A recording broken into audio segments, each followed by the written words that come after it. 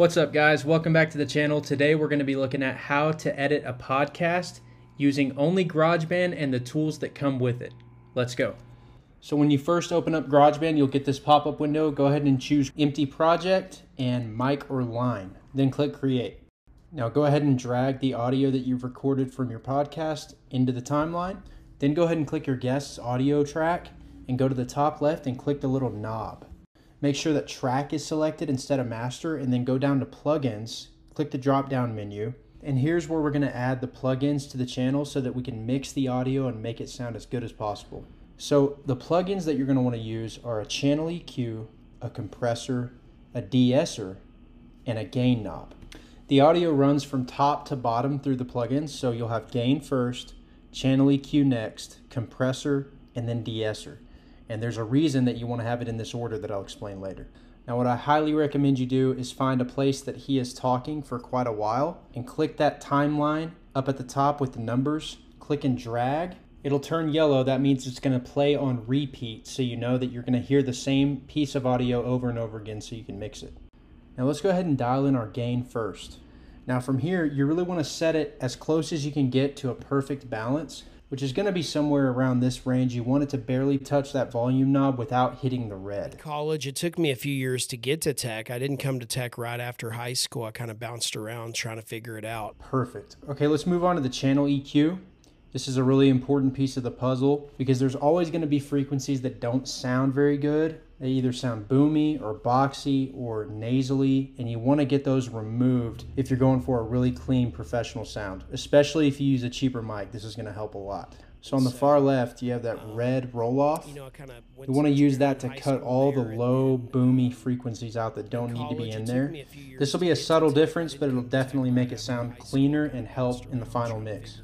Now you want to grab another parameter and look for something that sounds a little too muddy or boomy.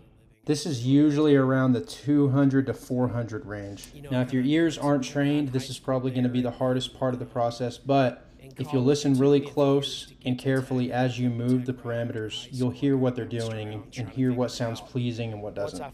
There really is no right answer here. It's all about just making it sound as clean as possible and basically removing the quote-unquote ugliness of the sound. And each mic, each person's voice, and the way it was recorded is going to have a different need with this. But generally you do want to cut out a little bit of muddiness between like 200 to 500 hertz, and then maybe even add a little bit of a high-end boost with the purple in the far right, just to add a little bit of a sparkle to the sound.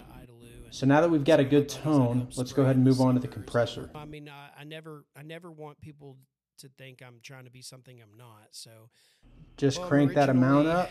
You always want to aim for about 3 to 4 dots on the compressor, and what this means is how hard the compressor is squeezing the sound. That's what compression is doing, is it's squeezing the sound and making it more evened out. Now the attack is how quick the compressor acts, but don't worry too much about the setting. Just find something that feels good, feels right.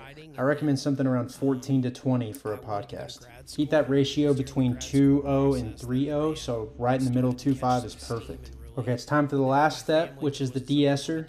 What this does is it's taking care of the really high hiss sounds, so all the S's and the really harsh stuff that's in the high end, the sibilants. You can play around with the frequency, but usually around 10 to 12K sounds perfect, and just make sure that that suppression is as much as it can be without messing with the sound too much. The only goal here is to make it sound less harsh, especially when people are listening with headphones. Alright, so it's sounding quite a bit cleaner, it's sounding good. Now let's work on the podcast host channel. Now what's great is that you've already done a lot of the heavy lifting, so you can just left click on the track, select new track with duplicate settings. Now drag your host's audio over to that new channel, rename it to the host name, and then find a good area in his audio where he's talking for a little bit.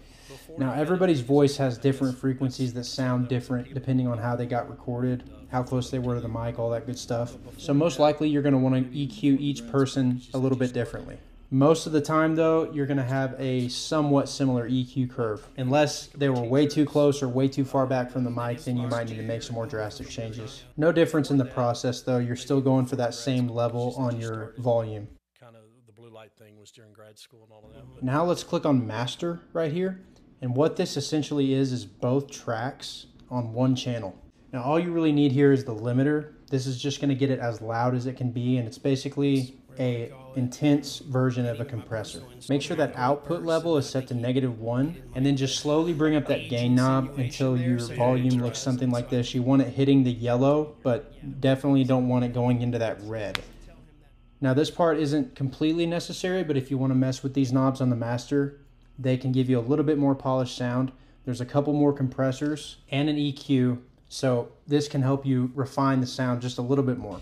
Now, this next step is definitely not always necessary, but it might be depending on how close the subjects were to each other when they did the podcast. If there's too much bleed from one mic to another, you're going to want to cut out all of the silence in between each person talking so that you don't hear any unnecessary breathing or chewing or sounds that they make while the other person is talking. Okay, I got one last trick for you. Not everybody thinks of this, but it can make a huge difference in the final sound. And that is the Bertem Denoiser.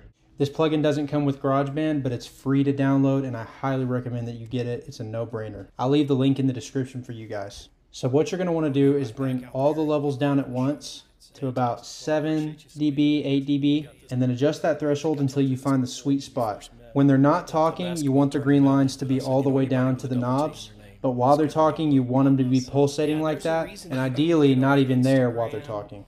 Or Twitter, X, whatever you want to call it. And then just find an adjustment of these parameters that sounds the best for your recording. On the far right, that's going to get rid of all the high hiss that's in the mics while they're not talking. All the way down to the far left is the lowest frequencies, but each one is just going to sound good at a certain point. All right, let's hear the before and after. My grandparents and my dad did not, I think because my great-grandparents farmed. I think they wanted far away from it. So I grew up with it in my family, but it wasn't something that we did necessarily every day. All right, guys, I hope you enjoyed that one. That's how you mix a podcast in GarageBand. Make sure to like and subscribe if you want to see more tutorials like this, and I'll see you in the next one.